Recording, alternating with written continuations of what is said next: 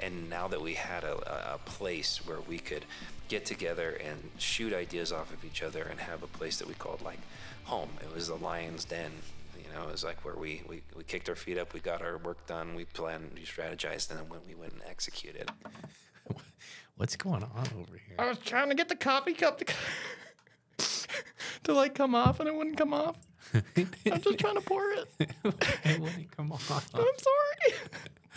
I'm only gonna keep part of that in. We'll be fine. So do you keep a coffee pot next to your cup? Is that what the theory is here? You don't just drink out of this one? Well, this is a new concept for me here, since I'm like actually You're in front of the camera. In front of the camera now. This is very different for me. Okay, this is a whole new thing. There's kind of a niche on like Instagram with that, where people will sing while they make drinks, and evidently it's something that everybody wants to watch for whatever reason. I'm like, why don't you just sing? Yeah, just get on stage, sing in the car. I get in the car and sing all the time. It's a great time. Not pretty. Yeah, so I was going to discuss some of those first customers.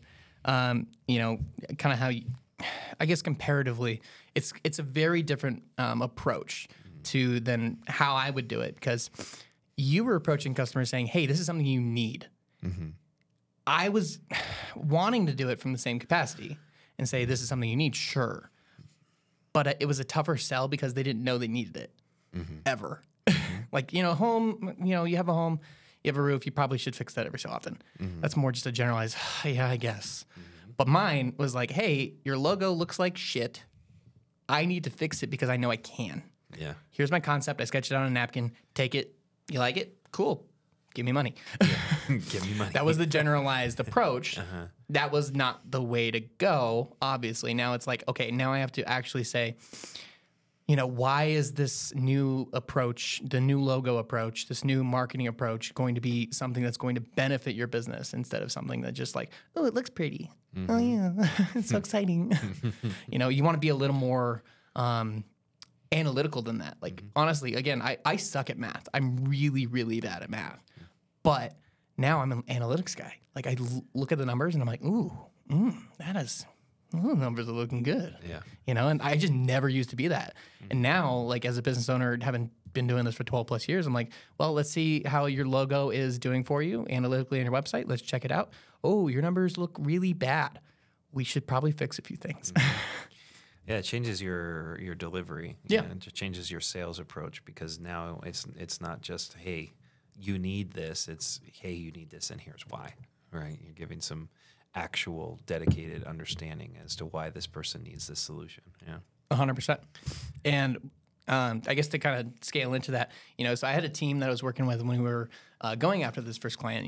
I had a tech guy, so like he's the guy that helped with making the website. We had another person helping us do just like generalized marketing posts for like social media, and then me kind of just doing the actual like logo approach and saying, hey, here's Illustrator, and we get in there and actually like make it all pretty, pixel pushing is what they call it. So we were doing that. Pusher. Yes, indeed. But we were doing that, and we had this whole team, and I don't talk to any of those people anymore. The issue, I think, I don't think it was motivation. It wasn't that per se, because I think they just wanted different things. Like, my tech guy, he wanted to go do and sell, a bunch of websites and like back end weird, deep, like, I don't know, just like deep Amazon shit, like, oh, let's build an AWS server and do this. I'm like, yeah, that's cool. I mean, it has its values. It does. Yeah. Not what I want to do. I want to make logos look good. I want to make brands look pretty. Yeah. Build legacies for businesses was really my approach. So I think that was kind of like figuring out that growth for my team and understanding like what's going to work for that. Yeah. So I ended up graduating from high school, those people kind of all ducked. I had the tech guy actually stayed. He was the one that stuck around, which was surprising. But he stayed around. Then we moved up to kind of the Denver market and started to approach clients up there and just be like, oh, hey, film festivals. And we're like, oh, that's fun, kind of creative. And we started doing some more video work for a few other clients. So that was kind of evolution of the business. We went from not from just logos into video, which was more expensive because cameras cost a lot of money. So that was fun. Not for a kid that was working at Starbucks, though. Yeah. Part time. It's over here. Like, okay, so I'm trying to start a business, but like Starbucks, doesn't pay that much. It kind of does now. I think it's like $17.25 an hour. Oh, shit, starting, really? Something like that. Oh, yeah. well, the only issue with Starbucks is they have swapped CEOs like 5 times since I've worked there. It's a little weird, right? Yeah. Why do you need to do that? Well, you need to drive for more profit. Yeah, but here's the thing. The founder was CEO 2 times in that intermittent 8 years that I've been in the Starbucks loop since I have their shares. Maybe they're all drinking too much coffee, getting too many good ideas, and they're just changing their mind. I don't know, man. Yeah. It's a little wild, but hey, coffee. Yeah, as I'm drinking it. No, but to speak to what you said about the team, the initial team, we've seen JD was actually mentioning that before about. We've seen some expansion, and then we've seen a little regression, and then further expansion, a little regression, and that's automatically going to happen in the growth of an organization because you find out, well, one, the core people that are there, are you fundamentally grounded on the same principles? Is your vision unanimous? Is it in sync, or is it not? Are you working for 2 different ends?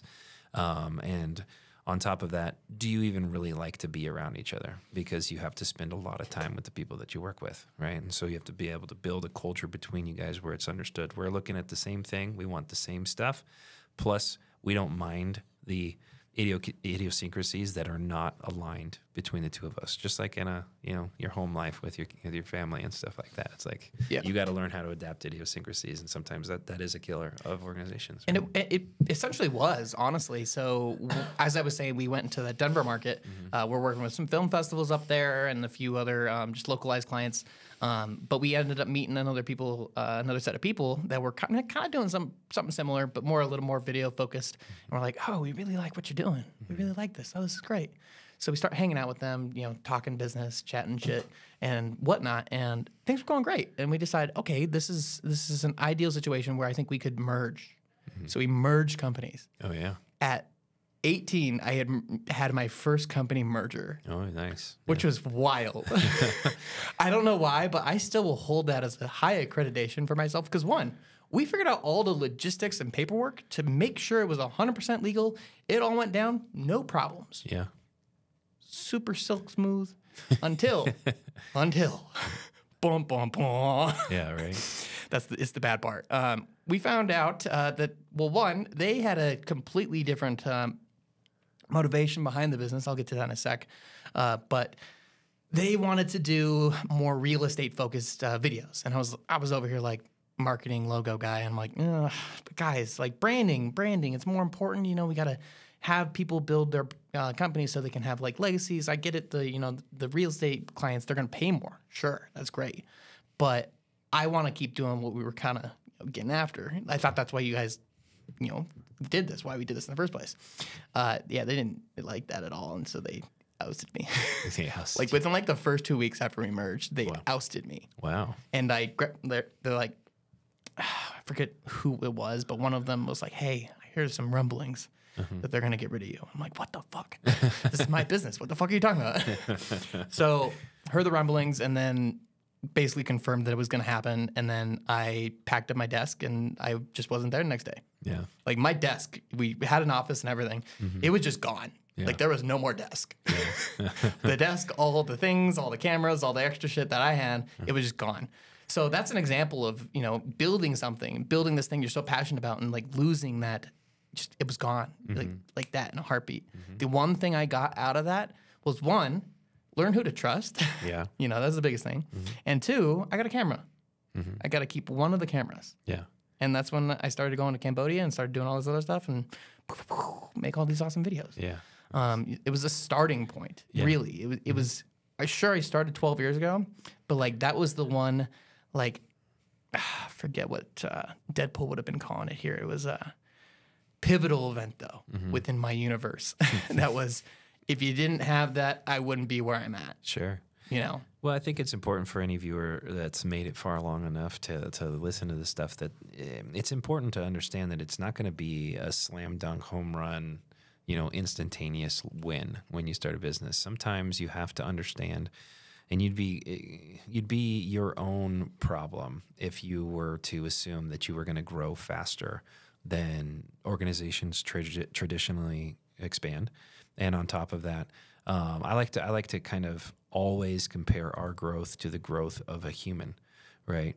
Animals, they evolve, or not evolve, they mature faster than humans do. But humans have things that animals don't, which is they also, instead of working off of instinct, they work off of emotion, right? And there's a lot of things that happen in the human growth cycle where you're starting to learn and understand your emotions and how those play into your decisions and how you want to become and like who do you want to become, right? So as a business, I always look at us for the age that we are.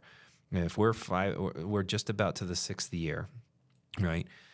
I have a 6-year-old son, right? I know as a business, we are as far along in our growth as an organization as he is as growing into an adult, right? And he's testing boundaries regularly. He's not understanding his emotions, right? He's running into problems that he doesn't know how to deal with, and he has to find advice through mentors and supporters and so on and so forth. And he has to be open to receiving constructive criticism, right? And in your growth as an organization, you need to have enough humility to understand you are not farther along than you actually are. Our success is apparent, right? The success level is shown through what happens in your life and the way that your band grows and how many trucks you have and how many members of the team you have and how high your payroll has grown and stuff like that. But we're only 6 years in, right? We're still tripping over our shoelaces. We're still learning how to tie our own shoes, right? So I don't say that as a way to deter homeowners and things like that. We've more than perfected the insurance restoration process. But in terms of the inner workings and finding things that just click, you've got to stumble on a few things here and there. You've got to hit roadblocks. Sometimes you've got to find out that you trusted the wrong person, and you've got to go through the heartache. I learned from my mentor that I talked about last time, the 3 most important lessons that you can learn as a human being that mold who you are all formed out of loss, right? The loss of your first love, right? Because you realize what you did wrong to let the white buffalo or the great white buffalo trope on down, right? The loss of a loved one because you realize that you should have been more active and you should have been more on purpose with the time that you did have with them.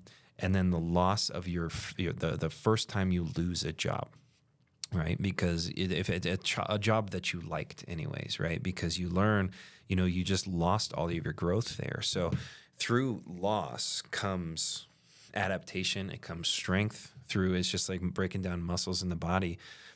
When you lift weights, what you're doing is tearing muscle fibers. When you're building a business, you need to tear things down to build them back better, right? Yeah, 100%. No, I agree. So yeah, I think I really want to jump into some of that marketing and branding side of things, really say and just talk with you about it, just because I've been helping with it for a long time. And it's obviously something that's very important to me. I wanted to really get a rougher idea of what your generalized approach to marketing a brand means to you. But don't even think about it like as a roofing company per se.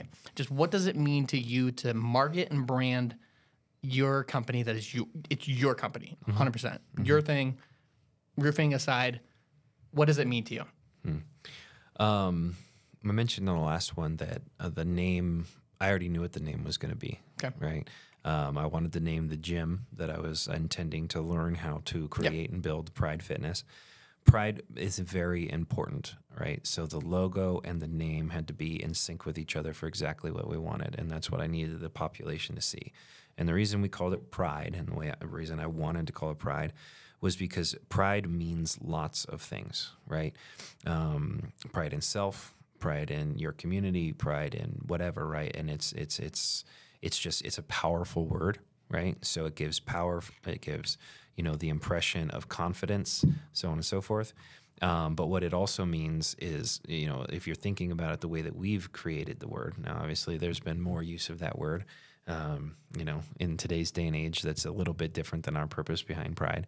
I'm not trying to make any jokes or anything like that. I'm just saying with the way that we purposed the name, what we were talking about was teamwork. right? Team before self. If you think about a lion pride, right? A lion by itself, although it's a powerful creature, can be overtaken by 3 hyenas, right? Because they're attacking it from all different directions. If they get 3 different legs, they take it to the ground. One of them gets the neck. You know, it's hard to fight off 3 different things. But if you have a pride of lions, it's unstoppable. It runs the jungle, right? Or the savannah or whatever you call it. Like there is no more powerful force than a team working together, right? So I needed that name. I needed the power. I needed the, charisma that's behind it.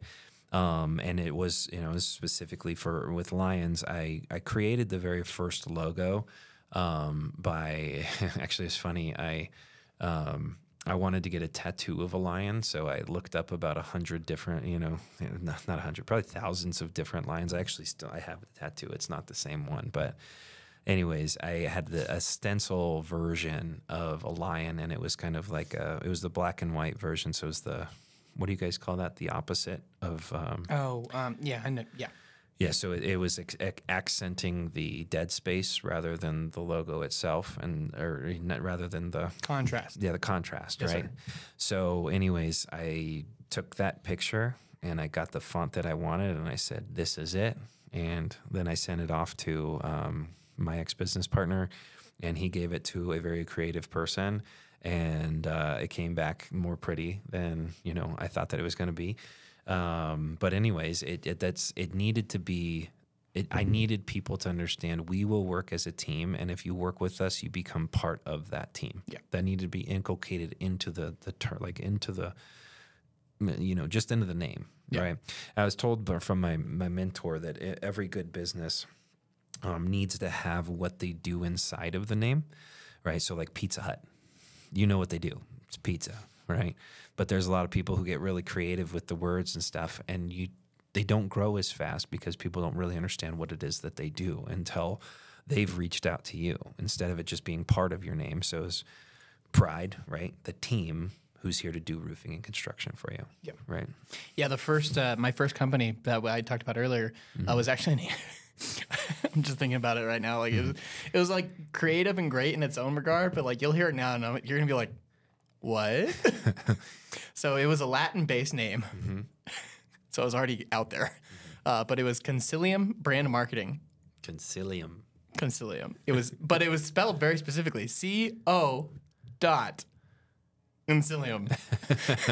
Because I was like, Colorado, community, connection. Yeah. Great. Yeah. Wow. We had a lot of conversations about that one. And then we ended up changing it before we merged into Concilium Media Co. To work with the video guys and everything like that. But your guys' logo is the reason I signed on really more than anything. I was like, that is some sexy little lion over there. That guy, that's a little badass little thing right there that I get to play with and like vectorize and do all the stuff that marketing guys do. Yeah. Very excited. Yeah. The logo, every little thing in a business you kind of cherish and you hold dear, right? Like the logo was really cool because it wasn't just that it was made by some guy that made it pretty. That same guy that made it pretty, it's not as pretty as it is now. You've taken it and created it better, right? And whatever. But like when it first came out, what was cool about it is the guy that did it was Evander Holyfield's son. I don't know if anybody, The name rings a bell. I feel like I've heard that name before. I'm sure most people reading it. And Evander Holyfield, one of the only people to ever beat Mike Tyson in a fight. Oh, right? shit. What? Yeah. What? Right. Yeah. So, like, but anyway, well, sports people don't roast me at the stake if I said that wrong. But anyways, very prominent fighter. Boxer in the 90s, just a badass human, but it was his son that created the logo. That's awesome. So it even has its own little twist to it, and there was more to that name that I don't normally say out loud, but I like the name Pride specifically, like what it does inside of me. Of the 7 deadly sins in the world, the one I struggle with the most is pride. Right, I have a really difficult time admitting that I'm not the smartest person in the room, admitting that I'm not the best at something. I have a really hard time, putting my pride aside and allowing other people to come into my life and help me become better. And so I was challenging myself by continually reminding myself of the name. So I'll give a little tidbit behind it there. But yeah, Fair. there's more stories to everything, and you learn as you grow and develop businesses that there's history. There's history in every corner, every nook, every cranny, every piece of paper. There's history there, and it's something that you cherish. Yeah, 100%.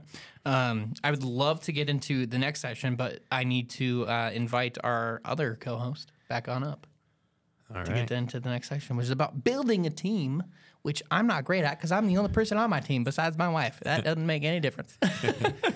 All right, JD. Diesel. Do beep. That didn't work. The snap's broken. I don't know how that happened. That's so funny. And we're back. All right. So now we're going to go into specifically building a team. So some of the initial insights to hiring, managing, and motivating the team that we had during our growth phases, and how we've maintained or evolved company culture as the business has expanded. Okay. All right. So start with the first team. Yeah, let's start with the insights into like the initial hiring, the first people that we brought into the fold. Sure. I mentioned on the last video that was one of our biggest sticking points, one of our hardest hurdles to climb was getting other people involved. So we had become on the scale that we were at. We were paying our bills and not falling behind as, a tandem duo and stuff like that. And we knew that in order to scale the business, we needed to have more bodies. We needed more people and to replicate ourselves within those people. And so we started our first campaigns to, start bringing people in. And we tried first with hiring outside, Craigslist and Monster and things like that. And when people came in and they found out you don't have an office and that you have very low, you have no ability to pay them a salary, it's $10.99, and they find out you're only a few months old and stuff like that, nobody was interested. So we went to the next route, which was, obviously advised against, but we had to, which was going to our networks. And so I reached out to, we needed specifically sales personnel. So I reached out to some of my very good connections, good friends from the gym industry, and I asked them if they wanted to make a life-changing move, get out of the gym, off the blacktop, and start making, higher sums of money for the amount of effort that they were putting in. And we had to sell it. Like I said, we had to sell it. We had to give them the whole dream, the vision, the steps. We had to understand that inside out, upside down, backwards, forwards. We needed to know exactly where we were going and why we were going there. And we needed to tell them with such confidence that they rode that confidence wave. And they did. So I brought in three or four of my friends from the gym industry. That I was able to get them to bite on it, and understand that this is a growing thing. They're part of the foundation. They're part of something new and inspiring, and they should be a part of this. You should get on this train. My ex-business partner also did the same. He did that through relationships that he had from when he lived on the East Coast and people that had traveled out here. So people who knew him when he was a kid, knew his family, things like that. People who were, they trusted us and our integrity as people, our quality, our, just our motivation in general. They saw that we were onto something and we convinced them to jump in. So our first team was all salespeople. We took care of all the back end stuff ourselves. They were out there on the front lines, and we were out there with them as well. We're working 2 or 3 jobs at a time, and we convinced some friends to buy into a vision. Yeah. And then the other part of that is the maintaining the team and evolving the team. So as we have you know, in this episode, we've talked about it a couple of times of like the grow, regress, grow, regress. And the biggest part of that when we talk about that, I feel like has been the team of like, I think you and I have joked about it on multiple occasions of like, we've been like, this is the team. And then some things have happened and we've been like, well, it was a team. Yeah. Not necessarily, you know, it's hard to say that there was a team. We have an amazing core, like we talked about in our people that have been here quite a while, but it's interesting to me because I've never faced the same level of in and out that I think you face specifically in like, if we're talking about entrepreneurship that you face inside of like a sales organization. And that's been a real struggle for me because I'm not used to that, not revolving door, but the more consistent exodus of specifically with salespeople. And like, I know that that's a pretty standard thing, but it's kind of been a thing for us of you build a core and you pour a lot of time in, and then for whatever reason that core changes. And we've had some really amazing teams in it's crazy to say nearly 6 years, but the nearly 6 years that we've been here, we've had some really, really fun teams, and we're constantly evolving that team.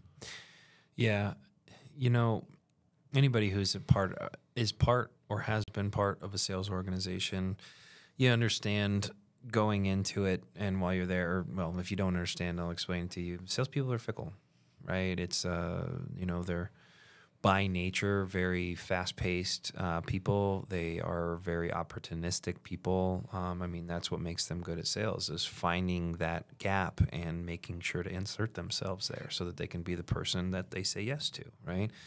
And in the midst of that, they're always chopping it up with, you know, clients, and they're learning about clients' lives and what they do. And sometimes they get on the better side of that client and they get, you know, like, hey, I've got greener grass over here, you know, that kind of stuff. Like it's just understood that, you know, in a recruiting class of salespeople specifically, you're probably only going to, you know, if you brought in 3 people, you're probably going to only hold on to one of them, right? And that's just because some of them, you know, they plant their seeds and they intend to grow here, and they don't let the other things, you know, bother them. And then, you know, 2 of them never really planted the seed. They were just here for the time until the wind picked up, you know? And so, but as far as like growing the team and maintaining things, what we've always stayed or said as foundational, it's just this will never change, is that the company is always going to make decisions based off of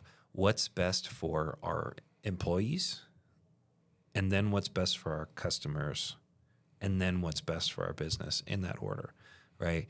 Now, I mentioned this a long time ago when I was talking about conscious capitalism, but we want to be a stakeholder-centric business. And what that means is every time we make a decision, it's not specifically looking at the bottom line numbers and just trimming fat. That's what, you know, that's what organizations will do when the only thing they're focused on is the stockholder making more money off of their stock.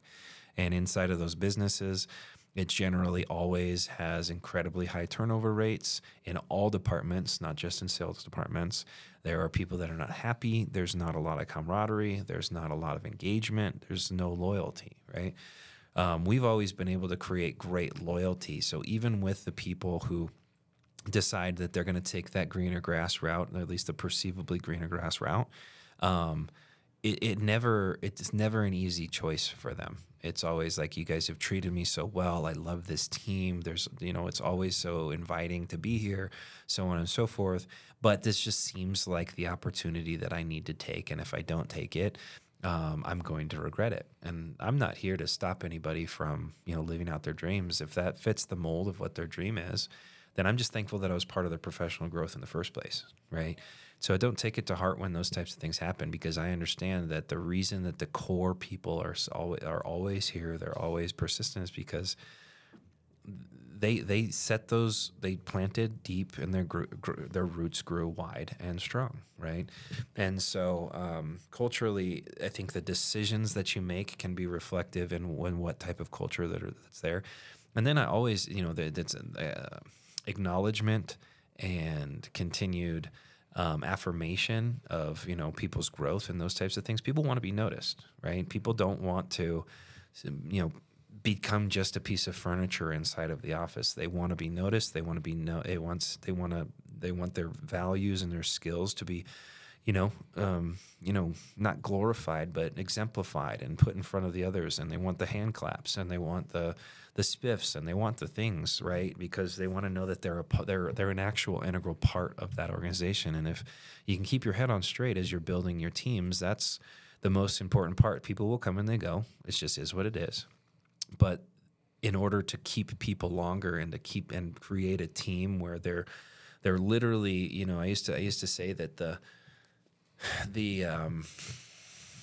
real character trait of a true leader is if he was driving a gas truck into hell, would you get inside and ride into the dust with him, right? Like, is that the type of leader or the type of business you're a part of? Because if it's not, and nobody's willing to ride in that, crazy rig into a hot place, you're just not going to make it very far. You're just not. As we've talked about the team and these, like, that riding into hell analogy, the other one that we don't say it as much anymore, the ex-business partner really was the bigger part of this mantra, but the burn the boats. And so when I first started here, I had my own set of things going on, and I think at the 2-week mark, I started as a canvasser. I was like, this just isn't for me. Mm-hmm. I had some other stuff going on, and I came to you guys, and I was pretty transparent about that. And yourself and your ex-business partner were like, well, we will have this need shortly if you can hold on. There's some things that we can have you do until then, but this is a need that we're potentially going to have, and we really would like you to fill that role. Mm-hmm. And we've done that for multiple members of our team, started specifically as salespeople that are now not. Yeah. Well, the acronym is EOS. It's a book. It's called the Entrepreneurial Operating System, right? And the idea, I'll give you cliff notes right now. The idea of that book is find the right seat on the bus, right? Sometimes people come in with aspirations to be a salesperson. Turns out they're more of an operational brain, right? They need to be fit in the background to make sure that this connects with this all the time, right? And that just needs to be their job. And so, that's probably a good thing to focus on when it comes to building the team is the foundation or the why behind your hiring practices is really important. The why, like why you hired this person, doesn't always have to be that they came in with a resume this thick of all of their accolades. It needs to be their character, right? If this person's character and their personality will fit in this organization, and then I want to bleed into you, and I want you to bleed back into me. Let's grow together, right? So, yeah, it's important when we hire people on. We need to know that they're going to be fun to hang out with because we're going to see them almost more than our family members sometimes, and depending on the time of the season, sometimes more than their family members, right? So we want them to be here. The personality makes the place better, and on top of that, they have character. And that shows through the way that they're conducting themselves in the interviews and the way that they're responding and stuff like that to essentially, you can count on this person, and this person is willing to put in the work to become good at whatever that they're going to do. You get those things right, you're going to be just fine.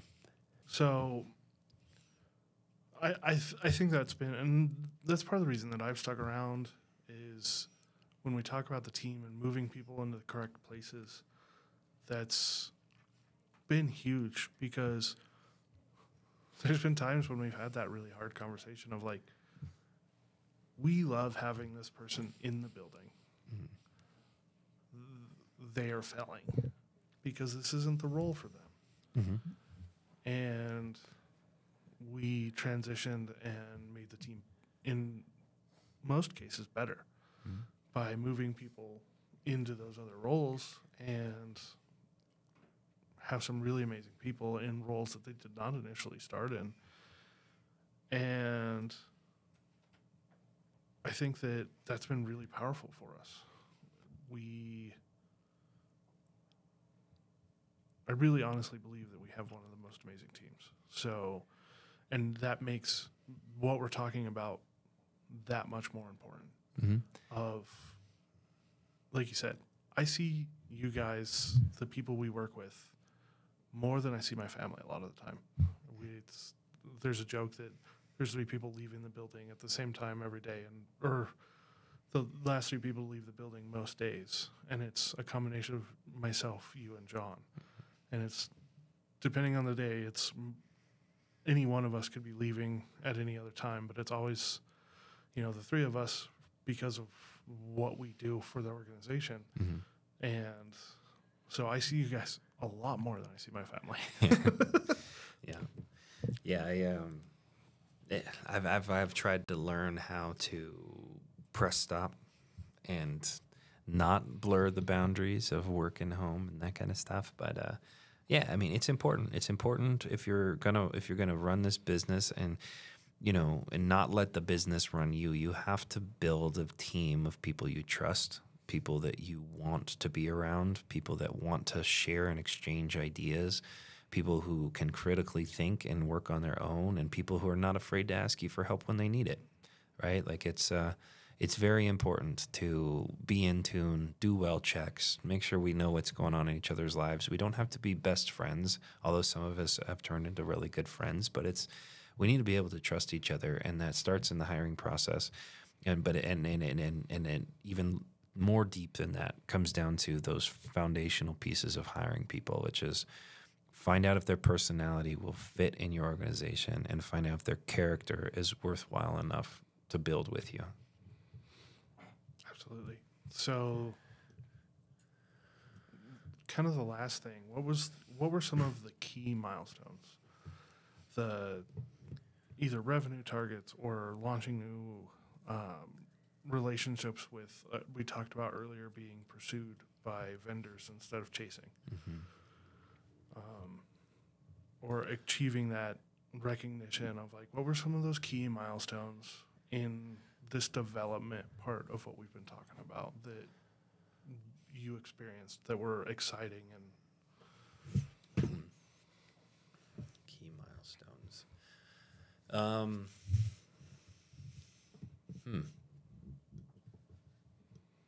There's been a lot of good things that have happened. I don't know the right answer to this question. So,